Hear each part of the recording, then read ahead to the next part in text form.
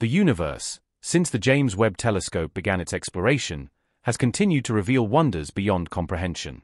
Numerous scientists, such as Brian Cox, have made announcements revealing the true size and vastness of the universe, which is almost unimaginable. Within the fragment of the universe that we can observe, there are approximately 2 trillion galaxies. This estimate is based on studies of the local universe, but we are quite sure that this portion we can see is only a small part of what could be an infinite universe that we do not yet know. We are not separate from the universe but are an integral part of it.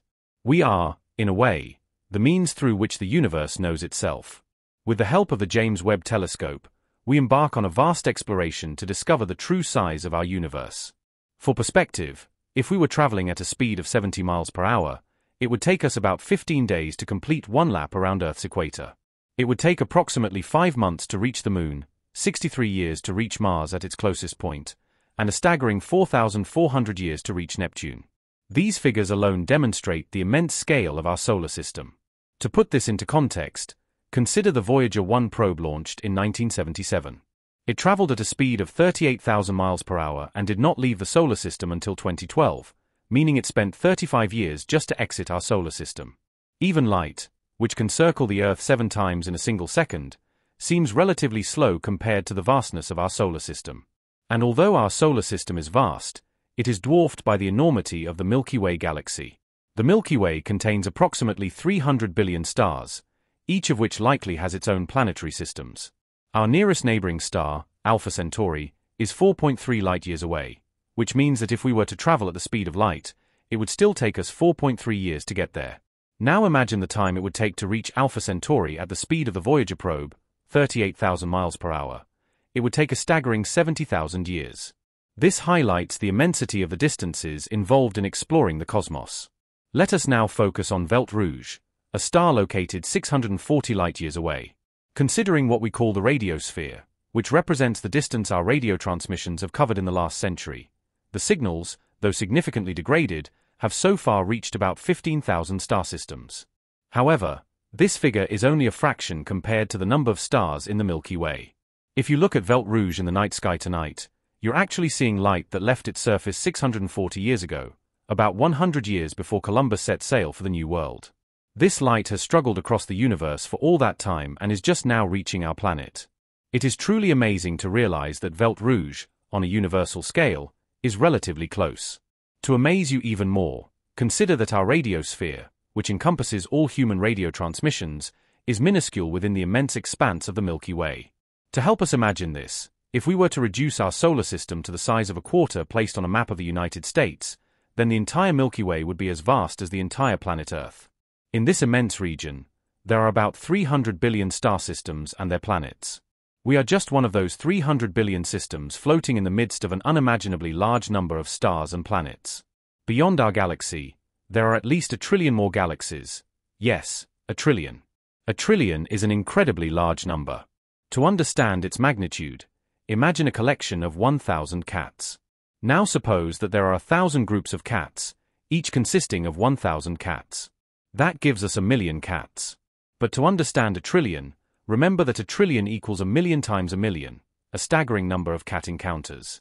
Our nearest neighboring galaxy is the Andromeda Galaxy, located 2.5 million light-years away. Andromeda is rapidly approaching us at a tremendous speed, and as this galaxy approaches, our night sky will undergo significant changes. The Andromeda Galaxy contains about 1 trillion stars.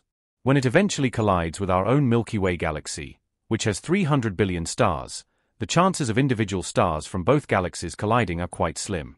This illustrates the vastness of space and the low probability of direct interactions between stars within a galaxy.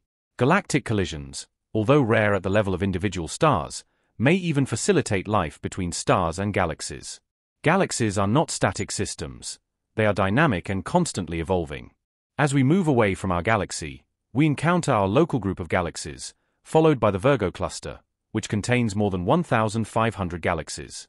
The Virgo cluster is part of a larger supercluster known as Laniakea, which contains approximately 100,000 galaxies. Each of these 100,000 galaxies has hundreds of billions of stars and planets of its own, and this is only a small part of the big picture. In the observable universe, there are another 10 million similar superclusters. As we zoom out and observe, we discover an increasing number of mapped galaxies. These are the galaxies we've identified and charted. However, these mapped galaxies represent only a small fraction of what is actually out there. There are hundreds of billions of galaxies that have not yet been fully mapped. In addition, we must consider the cosmic background radiation, which represents the oldest detectable light, the residual heat left over from the Big Bang. This radiation is a remnant from the early stages of our universe's existence. The scale of the universe becomes even more staggering when we consider the vastness beyond galaxies.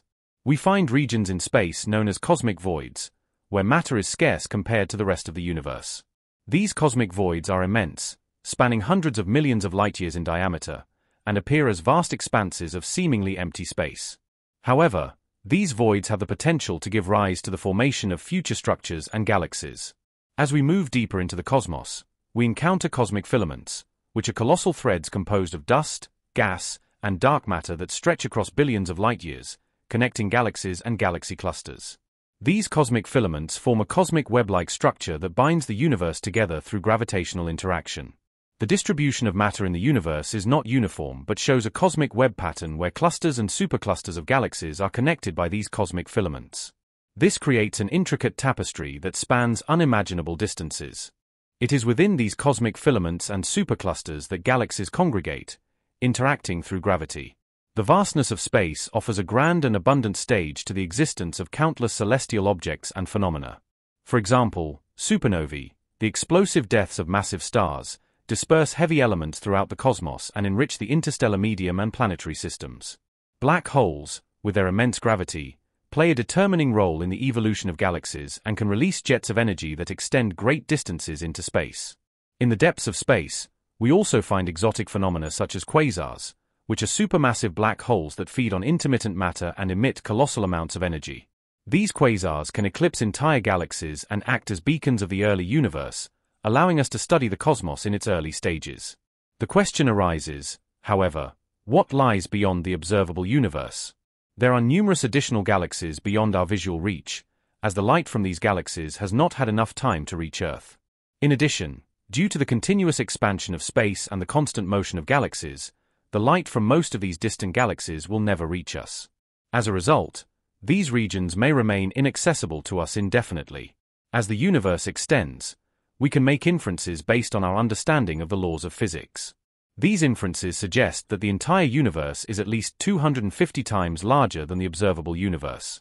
In fact, there are compelling arguments suggesting that its size could be even larger, potentially infinite.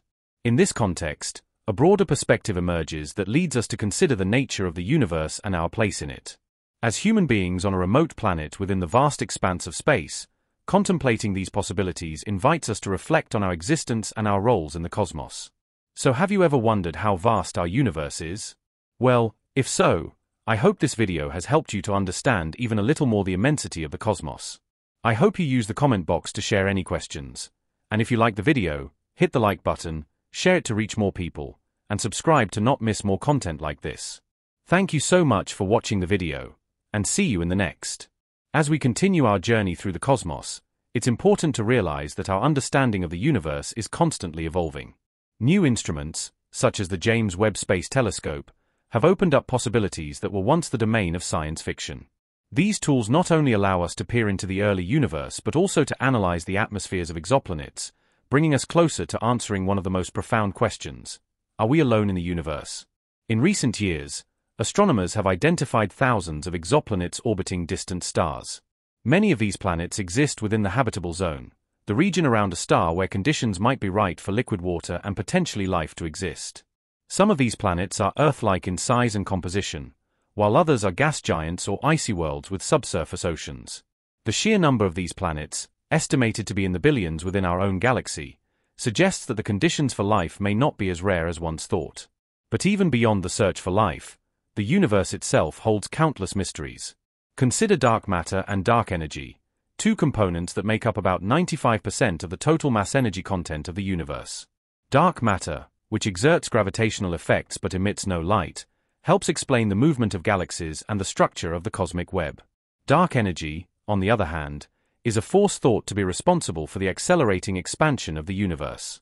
Despite the profound effects, Both remain largely theoretical and undetected directly. And then there's the concept of the multiverse.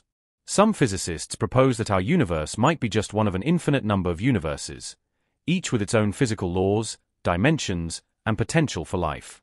These other universes could be entirely disconnected from our own, while they might exist in higher dimensional space, only accessible through mathematical theory or quantum fluctuations. While this idea remains speculative, it offers a staggering perspective on the possibilities beyond our cosmic horizon. Time, too, is relative in the universe.